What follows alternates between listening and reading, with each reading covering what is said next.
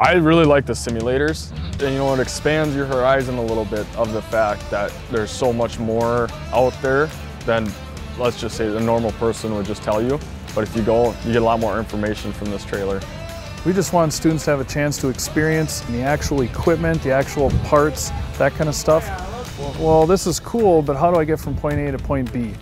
And for me, the biggest initiative is to help people understand that in the field of transportation, there are meaningful and fulfilling careers and career pathways. The trailer has representation from several industries, whether it's a simulator or whether it's just plain automotive parts. Everything that you're experiencing in the trailer has growth. This brings the big picture.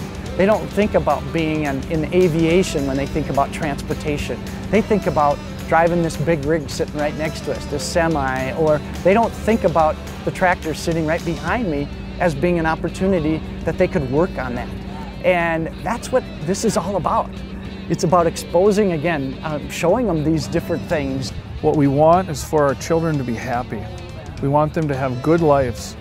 I want parents to take a look at it, not from the standpoint of, this is what you do if you're only this kind of kid, but from the standpoint of, just like other industries, the very best students, the very hardest workers, will have the most fulfilling lives, where they can take care of their families, and they can have benefits, and they can have retirement plans, and they can be fulfilled, and they can have a weekend off, and you can do that here. These are real jobs for real people.